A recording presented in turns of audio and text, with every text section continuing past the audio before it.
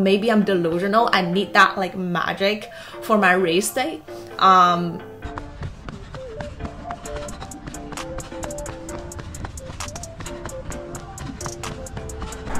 wearing my new shoes. Yeah. Hello everybody, welcome to my channel. Today we are going to talk about New Balance SC Elite V4. Currently I'm training for London Marathon. The race is about 10 weeks out and I am looking for the perfect running shoe for the race.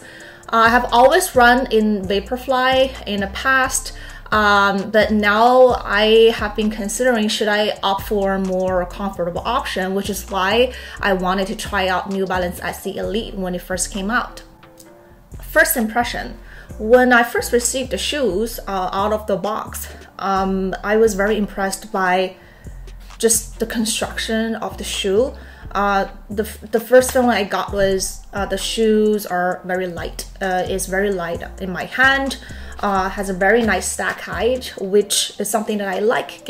I know for sure that the foam, enough of foam, is going to give me that comfort I might be looking for. The shoes are also quite wide. Just looking at it, you feel like this is not a typical Nike racing shoe. Have a very narrow, I guess, forefoot, relatively narrow forefoot. The upper there's something called Phantom Fit. It's very nicely like construction upper. It's very thin, but it's holding up everything together. The shoelace is also very thin.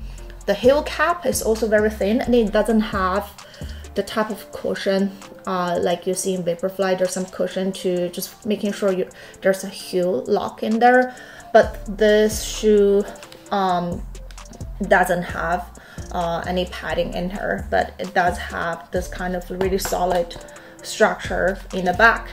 And I tried them on the night before the first run, and I know for sure they are comfortable. They felt very stable under they feel very stable under the feet. Usually I won't try a new shoe for a long run, but I loved the FuelCell series, like Supercom trainer. So I have the Supercom Elite V3, which is why I feel pretty comfortable trying the new shoe for a long run. I like the stack height. I'm not sure what is the stack height. Usually I don't check the spec, but I know for this version, the toe drop is 4mm. I usually prefer like 8mm. Just mentally, I do feel a higher drop shoe will help me propel forward when I'm running. But I have the version 3. Version 3 also has a heel drop or toe drop of 4mm as well, and I love those shoes, so I really don't mind a 4mm drop shoe based on my just experience. So what's the first impression during the first run? I went for a 2 hours long run at a steady pace, around 8 to 9 mile, anywhere in between. During the first hour, I actually ran faster than I thought just by looking at my watch.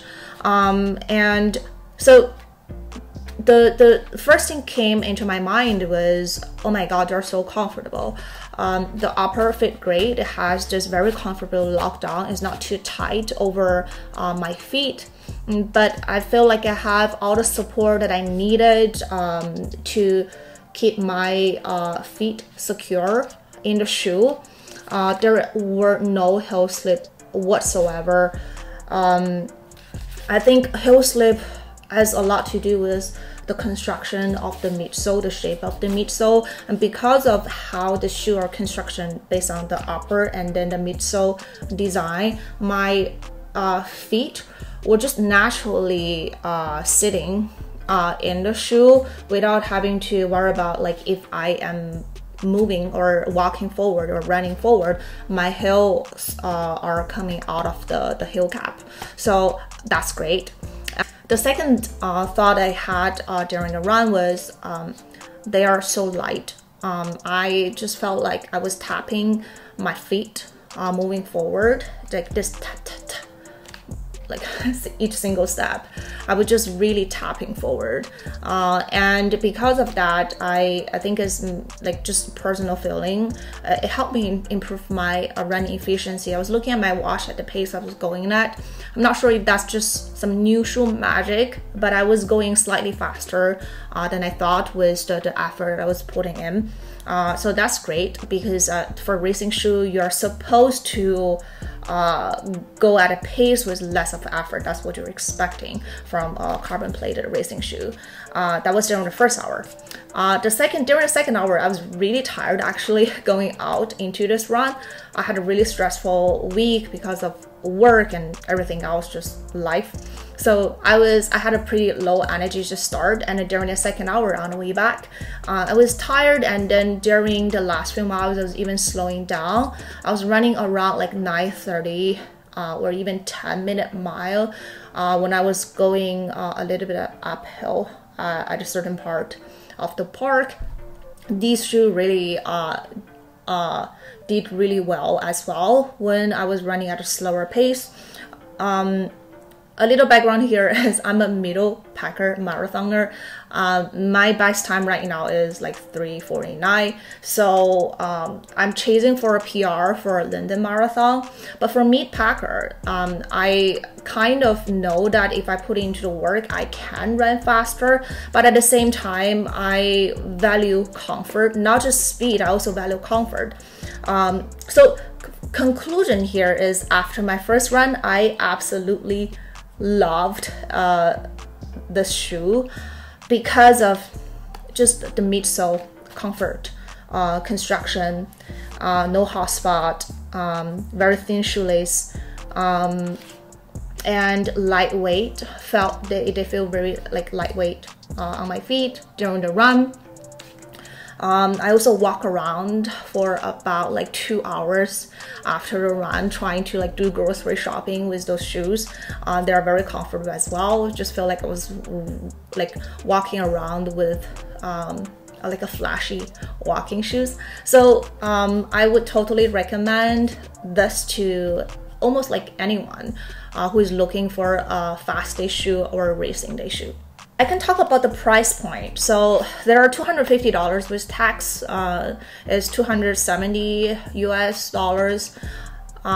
It's definitely expensive, but nowadays most of the racing shoes or the super shoes, the carbon plate is around $250. So I think it's reasonable, especially with the upper construction, just the comfort that this shoe can offer.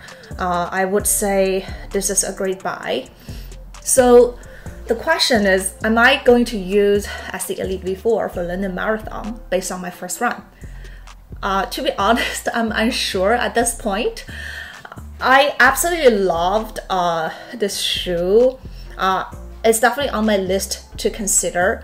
The reason I'm unsure at this point is usually, like, I think a lot of runners can relate, is when you are training for a marathon and on race day you want a shoe, at least on paper or marketing, however the shoe company is marketing it.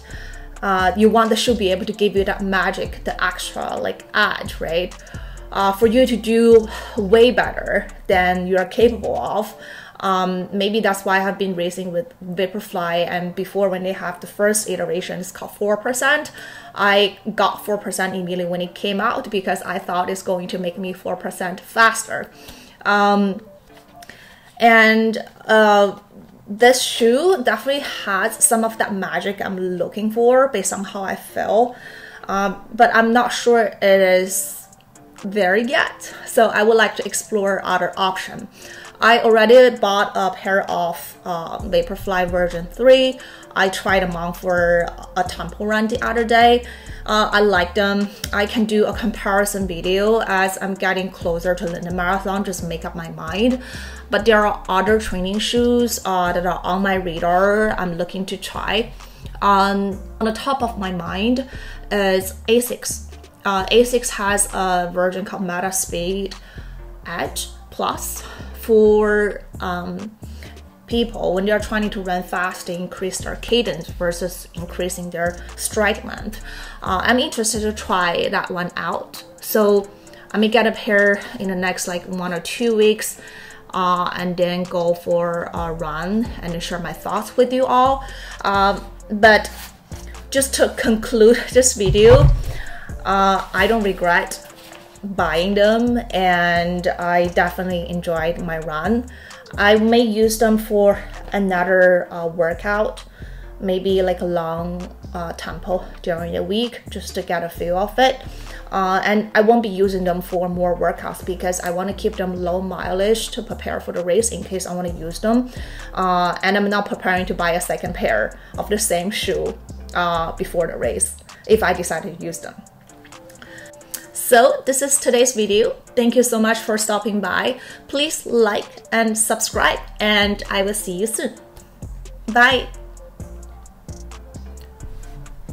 Oh, it's not paused yet.